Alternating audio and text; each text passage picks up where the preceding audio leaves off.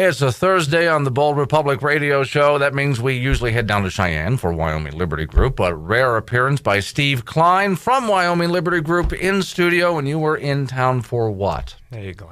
I was in town for the Judiciary Committee, Joint Judiciary Committee of the Wyoming Legislature, had their second of two interim meetings, and in between legislative sessions, they like to go around Wyoming instead of being down there in the southeast corner in Cheyenne. So today they happened to meet in Gillette, so it was really great to be up here, and only my second time in town, so really great to visit. Okay, this is one of those things where you and I get interested in the Judiciary Committee, but most people, I hate to say, would either be bored by it just by the sound of the name or not even know what they do. So first, exactly what is the Judiciary Committee? Well, the Judiciary Committee is like so many committees at the Wyoming Legislature. They're assigned with specific tasks, most of which relate to criminal law and anything else involving the judicial system.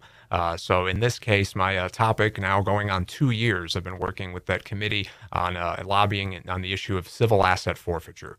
Okay, now all we had to do last time we left off on this was make a few changes to it, because overall, am I wrong? Overall, you thought it was pretty well said, pretty good in law in this state, except for a few tweaks that they needed to make. Is that right? Well, I was hoping for a few tweaks on the law that passed the legislature last session. We had a really strong committee bill that would have replaced civil asset forfeiture with criminal forfeiture. Now, to step back a second, let's bring the listeners up to speed. What is civil asset forfeiture? It's a law under which police here in Wyoming can take property that includes cash, cars, and firearms that they believe they can take it from you if they believe it's related to the drug trade. They don't have to convict you of a crime. They don't have to charge you of a crime. They don't even have to find drugs. It's a very broad law, and one that law enforcement has a lot of power because it just gives them so much. And the good news is, in our review over the years, Wyoming, unlike other states, police have, and the Attorney General's office have not really abused the law. In a lot of other states, it's turned into what's called policing for profit, where a lot of police forces are basically using this to pad their budgets. We don't really have that in Wyoming. Nevertheless, even though it hasn't been abused, the law itself is abusive because it requires you as a property owner to go to court and prove the property is yours rather than require the state to prove that the property is part of the drug trade. So the law that passed last session, an 80-9 vote before it was unfortunately vetoed by Governor Meade, would have changed that, would have said you have to be convicted of a drug crime before we're going to take the property away that we think is related to that drug crime.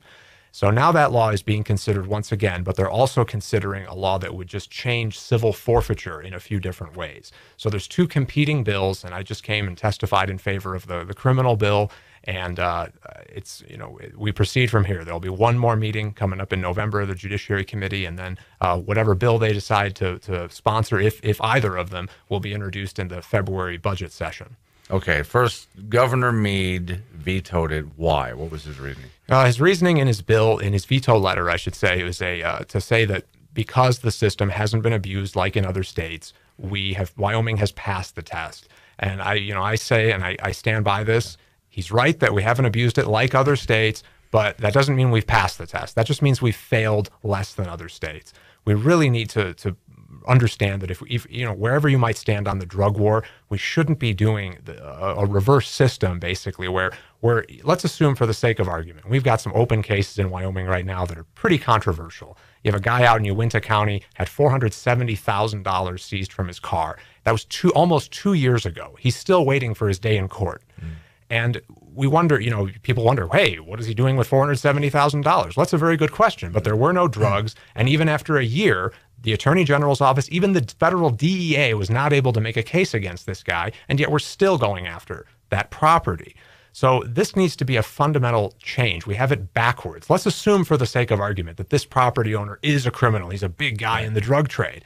Well, he's not under criminal indictment. He's not going to jail. So you're not, let's assume, again, assuming he is a drug trafficker, you're not punishing drug crime. You're taxing it. That's what you're doing. And that's a fundamental problem. Well, okay, let's say, and I think more and more people want to do this, as I just take a look at what's happening with money in America and printing more of it and borrowing more of it. Some people want, and bank failures, will want to put some of their money in a mattress in their house or hide it in a safe somewhere. So to ask what are they doing with $400,000, maybe they just don't trust the banks, could be simply the excuse. So any of us who wanted just to squirrel away some money just in case some disaster happened, well, then we could end up having that money seized from us. But now here's the bigger question for Governor Meade, though. He vetoed it. It should have been easy to turn over the veto. What happened? Yeah, unfortunately, the override veto to override a veto here in Wyoming takes a 2/3 vote of both houses. And unfortunately, the bill went back to the Senate. And what started off as kind of strong, I think they would have reached about maybe 15 or 16 votes. They needed 20. Once they realized they weren't going to meet that threshold, a lot of senators changed their votes. So it ended up only being about 8 to, 22. Well, I asked that because I heard a lot of conspiracy theories on that, and I didn't know what to make of it. I mean, I lobbied as hard as I could post veto to get that override, and the longer, I think leadership was certainly concerned on the Senate side. Senate President Phil Nicholas, I think, it is serious to override a veto, and again, I respect that they want to bring it back. I'm really glad in the position they're at right now, but I certainly think it was a mistake. Certainly to not override. And I worry that the system stays in place. We've had it for 40 years. And again, it's, I should add too, it's very funny that so much of this has been left up to the Attorney General's office. Right. They kind of just get to make it up as they go. And again, all things considered, they've done a pretty good job. Sure. But today, just this morning at the committee, they announced a cataclysmic change. It was like a bomb drops. There will no longer, right now, the process is they seize money. Let's say they seize a lot of money. They will send the property owner a 10% settlement offer. That's how it used to be. It was always, hey, we're not going to go to court. We'll just give you 10% back, or you can come and prove that this property is legitimate. And a lot of people would take that offer because it costs more money to get a lawyer to go fight for it than usually the money that is at issue, right? So this is a huge change that now the AG's office is going to get very serious and say, well, no, we're not going to settle cases. If we really believe it's drug money, we're going to go and pursue that in court. That's a huge change. And again, the AG's office should be credited for that, but it also keeps begging the question of why isn't any of this written down? We really need to get our laws so that the executive off branch, like the governor and the AG underneath him, are enforcing the law as it's written, not as they go along. I'm sorry, but the 10% offer just makes me even madder than the original problem that we might have had that they have to go and prove to get all of it back. So I'm sorry, that it's an insult as far as I'm concerned, a 10% offer. Anything good come out of this meeting? I mean, are you making headway with these people? Oh, yes. I think both bills are the only good news about how long this process has taken. We're looking at about 2 years that the committee, the Judiciary Committee, which the membership hasn't changed too much, has been considering this issue. So they're really well up to speed. And the questions today, were very good. The Attorney General's office, again, to their credit, presented a lot of interesting information and a lot of handouts that I have yet to go over, but a lot more data. And that's great. I mean, I think this is a very strong, freedom-oriented committee. That's also really important to point out, with chairman being Senator Christensen out of Jackson and Representative Dave Miller. These are great legislators who have taken this issue very seriously, and they're the ones who produced the great criminal forfeiture bill last year. So I'm hoping we bring it back again, and maybe this time it gets over the threshold, and Governor Meade might sign it this time, or if he doesn't, maybe we'll get that override veto. But it sounds to me, if I'm sorry, I doubt his honesty on this. If he vetoes it because, hey, we haven't had a problem, therefore I'm going to veto it, then why wouldn't he just veto it again? Same answer. Again, I've been very open about that we do have some problems, just because it's not like other states. It's a real problem when you have a guy who you seized, and it's not just one case. There are many others. There's also a lady who had $40,000, and she finally, after 2 years, is getting her day in court, I think on August 22nd out there in Uinta County. So there's a number of these cases that just drag on, and due process has been blatantly thrown out the window.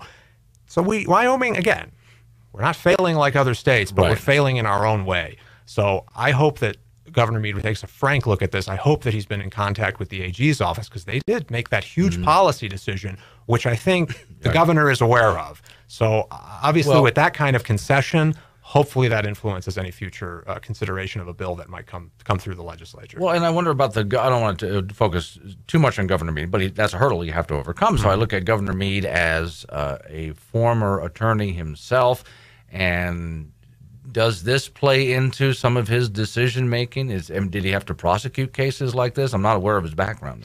As a former U.S. attorney for the state of Wyoming, I'm sure his office oversaw some federal forfeitures. That's another huge issue, that the federal government, the DEA, the FBI, have authority all their own. And, drugs, the United States Supreme Court says that you grow a marijuana plant in your backyard, that's interstate commerce, so the feds can come after you, right?